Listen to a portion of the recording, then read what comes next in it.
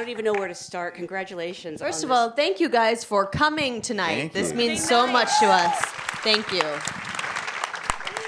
Congratulations on this beautiful, timely, wildly entertaining movie. Whenever I have people as accomplished as you all are, I actually like to start at the beginning and ask, what was your first job in this business? The first time you felt you could call yourself a producer? Your first acting gig?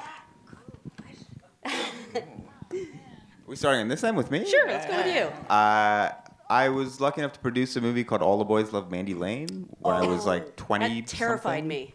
And that was my first movie. Hey. Okay, so the first movie I ever made was a CG animated science fiction movie called Battle for Terra. I had no experience whatsoever, and I was just like, this is an awesome script, and I feel like we should just build our own animation house, and we'll figure it out. How'd it go? You know what? I didn't realize how long it would take. It was a long journey. We also, along the way, made the decision to do it in 3D, which I also had no experience doing. But I was yeah, this is gonna make it even better. It's gonna be so awesome. And it turns out that we didn't have the budget of Pixar, because everything that I do is in the independent film kind of world. So it was a very scrappy kind of undertaking with the artists working overtime, and it was kind of a really beautiful experience because everybody worked as. How do we see it? I think it's on. I'm sure it's on Netflix or iTunes or something. Yeah. I was pretty bummed. I'll when be it came tweeting out, that and later, just so everybody knows. And it didn't respond, at the box office the way that I'd hoped and dreamed as my first film. But the highlight of it all is that Joss Whedon was nice enough to email us and say that, in his opinion, that we had made the smarter Avatar, which I was like, oh my God, this is amazing. You're the only person who's ever seen it, but I'm so excited. There you go. But it did make a comeback as the cartoon that Sean is watching in the morning scene. In Blindspotting. You're kidding. It's on the TV. Because you knew you could get the rights. More of that cartoon that Sean is watching. Go See watch just the on face of the iTunes. character as it pans to the kitchen. Oh wow. That's brilliant. Yeah. Janina, for you? My first professional acting job was a commercial for a bank or something, and all I had to do. By the way, I didn't realize this was as racist as I now realize it is. It's not. I mean, it's kind of a joke, but you'd be the judge. So I had a piece of chalk. I was a student, and behind me was a fucking huge equation that the art director had put there, and I went like this. That was my job. I was hired to be a smart Asian, kind of brown, probably Indian person. Rafael? Which career are you asking about? Acting specifically. Acting? Yes. Oh, I don't know if this one. Is it? and a lot of YouTube shorts. We've done a lot of web shows. There's a real nice. They didn't pay you very well. They Have didn't you guys pay seen- This one didn't well either. at all. Have you guys seen their Calvin and Hobbes series?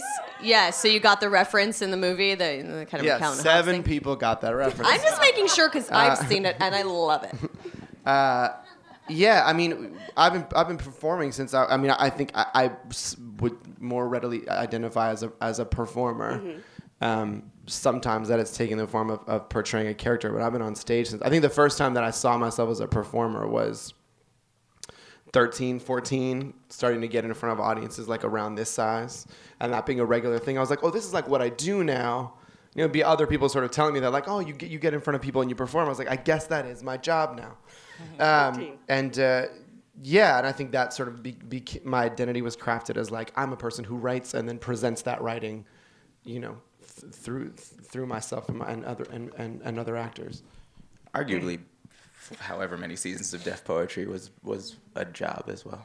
Yeah, I got not paid well. Yeah, again, nobody gets paid well. Yeah. My first professional acting gig was a play at a place called Custom Made Theater Company in San Francisco. It's a little tiny theater company. I just got back from college, and we did a Václav Havel play called Temptation. That's it's a reimagining of the Faust story set Jesus, in an how old office were you? building. Yeah. I don't know, 22 or something. Yeah, set in an office building. The best like fuck you to the world that Havel did in that play was like written in the stage direction is that the whole theater burns down at the end. No. Yeah, and so like every company who's ever produced it, which there's probably only 2, like had to figure out how to create some. For some reason, ours involved me naked. I don't know why that happened. But there's definitely like a. What was this show again? It's called Googling it now. Temptation. My mom tells And the story. that's So this why was it was called Temptation. but it was like everyone was in orange jumpsuits. It was super Guantanamo style. It was, San Francisco, man. So we. But it was also the theater was in an office building. They had converted this little office building. It was like this. I mean, if this like what we're standing on now was a square, that's how big it was. Like this is how close the audience is to you. And my mom came to see it, and she's walking down the stairs, and she's behind some like little old ladies who are talking about the show, and one of them's like, yeah, just wish I was sitting closer at the end. And my mom was like, oh, thank you very much. That was my son. Oh, wow, that's amazing. So here we are all this time later with Blindspotting. Rafael and David, you guys have known each other since you were teenagers, I believe. When did you first start playing around with this idea that would eventually become Blindspotting? Jess? Do it. So everyone, Jess hates to everyone talk, guys, so here- everyone lean in and listen Ask close. Ask her tons of questions. They're all really trying hard to make me speak up. So okay. So basically, as you can tell, because of what I said about the first film that I made, as a producer, I'm really drawn to like really ambitious, kind of crazy, out of the box ideas. And I had this. What I thought at the time was another crazy idea, which was, is it possible to do a movie that's kind of like a musical, but instead of like when the characters are overwhelmed with emotion, instead of bursting out into the song, if they could burst out into verse, like what would that be, and would that be cool? And so I just sort of did like a deep dive in the internet, and at that time there was an amazing show called HBO Deaf Poetry Jam, and Rafa was basically the youngest poet, I think, at that time to be featured. And once I started watching his stuff, I went down a whole like rabbit hole, watching everything that he ever did. And I was like, I really feel like he's such an amazing storyteller that I'm sure that there's a way that we can translate what he does into a script if he's crazy enough to go along on this journey with us. So I stalked him, and I found out later when I met his mom that she was freaked out that I did this. And I sent him an email saying, hey, this is going to sound crazy. Have you ever wanted to write a movie? Would that be cool? And to my surprise, he said yes. Wow. Had anyone ever reached out to you like that before? Not for that. Oh, tell us about those. Everyone's got DMs now. No, Jess and Keith flew up to the Bay, and we sat at a restaurant that is gone now because gentrification, and we talked about some of our favorite movies and stories that compelled us and ways in which this verse language could work. David and I were already working together on other things. We were working on music, and I think at the time we were working on a play with a few other writers, and it was about 2 years later that we sort of merged these two conversations that were happening in my life, where pretty much everything I was doing artistic was with David, and we were sort of flipping around all these different kinds of ideas of stories to tell. And when they met, I think we all sort of, it's like the missing piece of the puzzle. It was like, okay, well, really it should be the four of us. And I think Jess and Keith were like, well, what if you two write it and you star in it, and we'll do something about the Bay Area. And again, this was around the time of Oscar Grant getting killed at Fruitvale Station, and that really stirred up conversation in the town. This is really at the beginning of gentrification in Oakland too, and I think we realized these are the pillars that we want to build a story around. And then that started years of us driving up and down the coast in Diggs's bucket Honda Civic and my two-door Saturn coupe, and trying to learn from them. I mean, we realize now they were very young filmmakers at the time too. Like I remember going to their offices then, and they were finishing Battle for Terra. Yeah. That was many movies ago. But they were like the big Hollywood producers. You Like, know? we gotta We were impress them. constantly trying to impress them. So we'd like drive down there and we'd spend all day working, and they'd be like, "All right, well, we're going home. You guys, like, what do you have a place to stay, right?" And we'd be like, "Yes."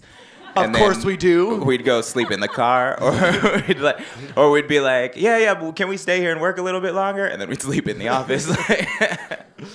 David, you then went off and became like a giant star with this show Hamilton. And I know 8 years later. I remember when Diggs just left the door that day, and then 8 years later he was in Hamilton. Yes. Where are you going? Nothing happened between then and It's just wandering around. it takes a long time to walk to New York. Yeah. And meet Lynn. So if I remember correctly, your schedule became very busy, and you only had, is it 20 days to shoot this film? 22. 22, Oh, yeah. well, 22. That's a cake. Yeah. Yeah. Those extra 2, that's the luxury. That's, Walk in the park. 38 locations. How were you able to fit it into your schedule? Did you just go from one set to another? yeah. Yeah. Because like, I think you said that you wrapped something on a Friday, and the next day you were on set for Blindspotting, and then as soon as you finished Blindspotting, you were off to something else. Yes. So it just ended up working out perfectly. That you needed exactly 22 days. Well, we knew that's what we had. Even during, because we had Yo, one yeah, day that's right. I had to where leave. Yeah. Shit. There was one day that he wasn't shooting, and he had to leave to New York to go perform at. I had some agreed to special do a benefit. fundraiser for a school, and that also happened to be the day that the Warriors won their second title, and my girlfriend was singing at the game.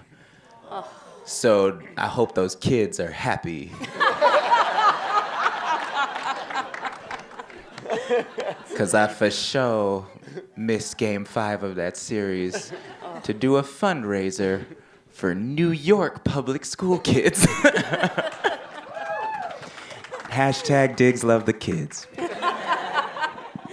Janina, I'm curious, how did you come to be aware of this project, and what attracted you to the role of Val? I got the script in the normal way. I don't think I was on what. Shout out Kim Harden, right? Yeah, Kim Yeah. Harden. Yeah, I don't feel like I was like on anyone's in this group's radar. before Kim that Harden moment, is an so amazing thank you, casting Kim director. Harden. Yeah. Yeah. Here in LA, and helped us a ton. Yeah. So I got the script and I was immediately. I mean, you could just tell this shit is like not regular, you know. And then I started going down rabbit holes of who the director was, Carlos. I'm sure you guys need to go home and do the exact same thing. Go to what's his website? LopezEstrada.com. Just Make a Google note. Carlos Lopez Estrada. Yeah, he has like huge body of short form pieces that you can enjoy and love. And so I did that, and then I started looking up these guys, and I was like, oh shit, they're all multidisciplinary artists, which is exactly what I'm trying to surround myself with at all times. I mean, they're all just saying somebody's a multi-hyphen is not enough. Like multidisciplinary is the sort of the operative word for me, because if you've put in the hours, then you've earned the right to actually be good at the thing instead of just saying that you do it. And that's what these guys are, and these guys here as well. So I was like, how do I get to, what do I have to, it became like paramount that I try to get into this thing. So then I took a meeting with them, and I gave them I wanted to make sure that they were okay with my way into this character, which was really specific. Tell them about it. It's good. them. And we didn't write So it, so good. she fixed this character for us. Well, you know, you see Val in this moment where you can see that she's made a decision for herself. So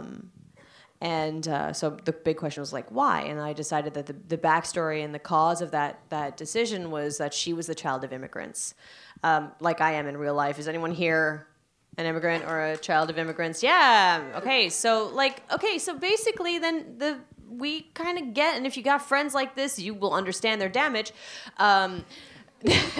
We have this unsaid understanding that we have to uphold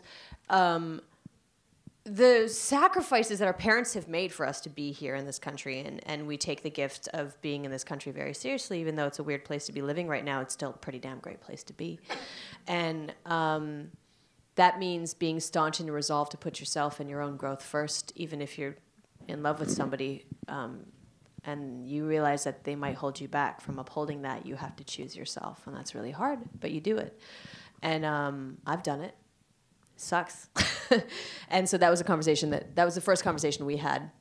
And everybody in the room happened to be either an immigrant or the child of immigrants, and it was a very emotional. I think we all started crying.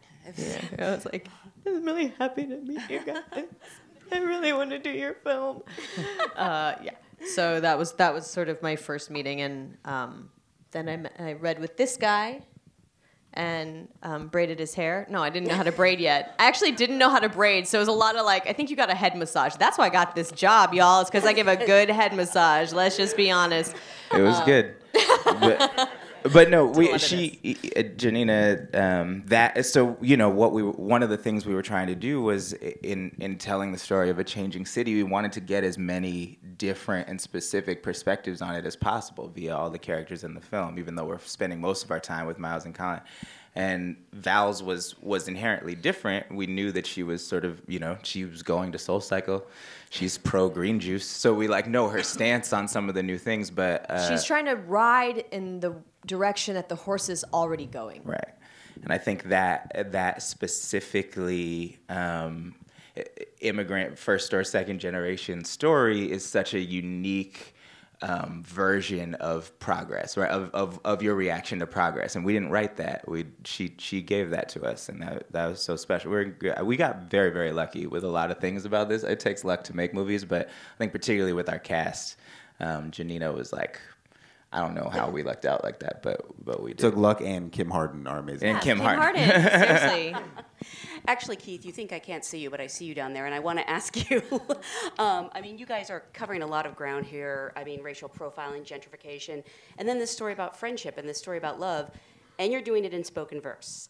Can you talk about, sort of going out to pitch this, to raise money for it, or even to studios? What those conversations were like? Did people get it, or?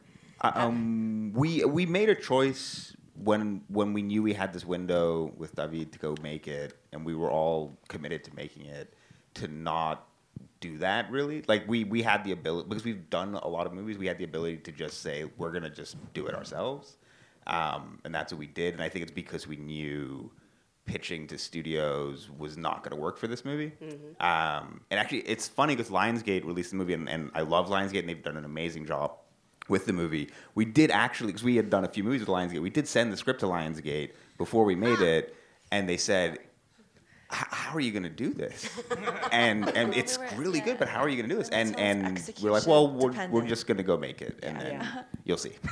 And they did. And they did, and they've been like the best partners in the world. So they've been wonderful. But it's from the page. It's hard to get what it could be. I'm also curious. You guys spent so many years working on this film. What is it like to see it released in 2018 when these issues are more timely than ever? Bittersweet. It's nice to have a film that's relevant, but it would have been cool if it was a period piece. You were like, damn, 2009 sucked.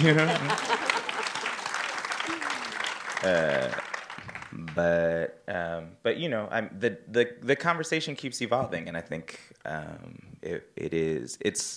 think it's gratifying to us that you guys probably knew, but we didn't know this would ever be in movie theaters. We didn't, the journey of this for us ended at making it, right? We were like, holy shit, we about to get to make this movie. And then, to have it exist in spaces like this where we can have this communal experience of watching it, provokes a different kind of conversation. And I'm so grateful for that.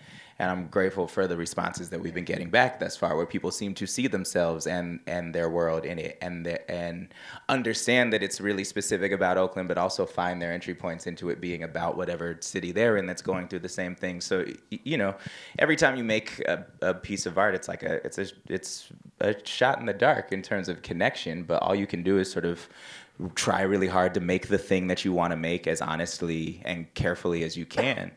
And we spent a long time doing that, and so it's gratifying that people seem to be responding it the same way that we did when we watched it the first time, which was like, holy shit, movie's some shit going on in there. It feels real though, you know, and that's cool. I like that a lot of people seem to feel like that too. Are you guys like kings in Oakland? Like, I mean, there's so many I am. movies. Yes. I am. It's not T'Challa, whatever you might think. It's Diggs T'Challa. It's being represented a lot on screens lately between Black Panther and Sorry to Bother You, and it's a character in this movie. It's a really nice tribute to the city. Yeah, it's a dope place. Yeah, I mean that was one of the things that we all talked about very early on, was that we had never seen our version of Oakland on the screen before, and so we really dove into that. That was the metric by which things would get cut or not from the script and in the edit too. It was like, well, that doesn't really feel like it would happen there, so get it out, you know. So yeah, it was and we shot it there, and it's good, you know. And we've been on the same, like, making the same press rounds as Boots this week. Like, we're on all the same late night shows. And Boots is, I used to go see The Coup, his band. If you don't know The Coup, that's a good history lesson for you. But I used to go see his band all the time when I was a teenager. I used to drop in on the poetry classes. He used to teach at La Peña in Berkeley. Like, Boots, you know, we've been around each other for a long time. So it's really cool seeing this much Oakland out in the world, and I've been saying lately that shooting in a place is a particular kind of investment in the place. You're investing in the thing that is there already, right? And it's, particularly if your film is about showing off the culture that exists there. One of the reasons everyone from the Bay remembers this moment, like about 8 years ago, New York Times puts out this article that lists Oakland as like one of the top 5 places to visit in the country. Yeah, and we were like, why? And then we explored further, and everything they listed was some brand new shit that had nothing to do with the city that we grew up in, and that was sort of this harbinger of doom for everybody from there. And so what making a movie that is about the culture that we come from does is it makes the export that culture. And so at least there is some sort of impetus to keep part of it around, right? That's the hope, I think, for a lot of artists from Oakland who are trying their best to show what we are losing with this new influx of people. It's not necessarily about the new things, it's about the paving over of the old things and pretending that it didn't exist anymore. Well, I want to remind everyone, sure, I'm not going to stop you. I want to remind everyone this movie is now playing in New York and LA. Please do spread the word. It's such a special film. Chicago, DC. Yeah, and we'll be continuing to and the Bay roll out. I want to thank you guys so much for being here. Congratulations on a beautiful movie. And thank you guys for being a great audience. Thank you so Thanks, much, y'all. guys.